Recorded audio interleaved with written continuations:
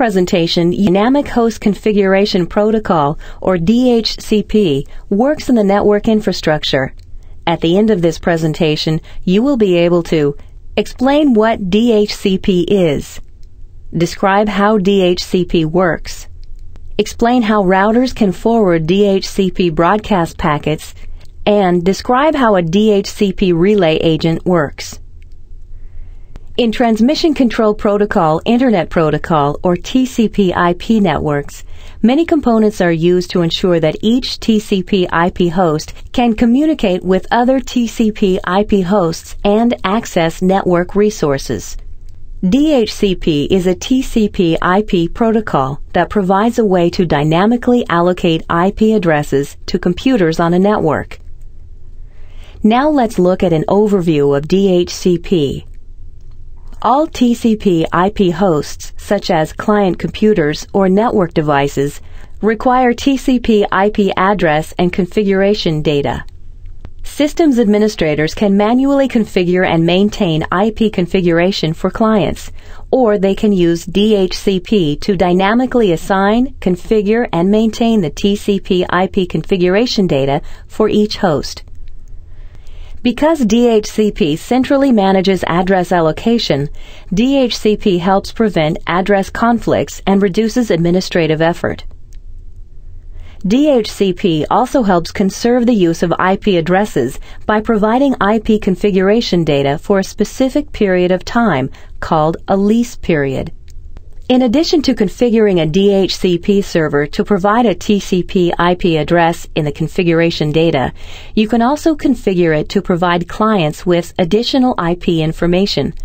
This information can include data about the router or default gateway, domain name system, or DNS, and Windows Internet Name Service, or WINS servers.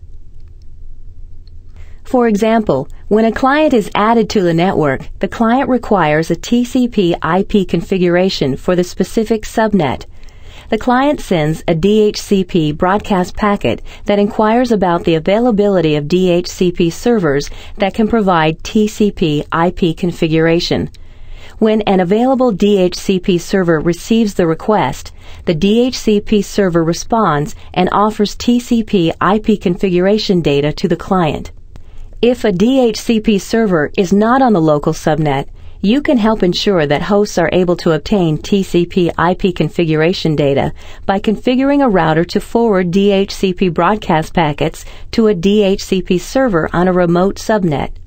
If the DHCP server on the remote subnet has been configured to service the subnet that the host is on, then the remote DHCP server can send the TCP/IP configuration data to the client. If you do not enable the router to forward DHCP broadcast packets, the router will reject the DHCP packet and the client will not receive the TCP/IP configuration data. You can also use a DHCP relay agent if there is no DHCP server on the local subnet. When a host sends a DHCP broadcast packet, a DHCP relay agent has the IP address of the DHCP server on the remote subnet and can address the broadcast packet directly to a DHCP server on a remote subnet. The remote DHCP server sends the TCP/IP configuration data back to the relay agent, who then broadcasts on the subnet. The host receives the data from the relay agent. In this presentation, you have seen how DHCP works in the network infrastructure, how you can enable routers to forward DHCP broadcast packets, and how a DHCP relay agent works to help ensure that hosts are able to obtain TCP/IP configuration data.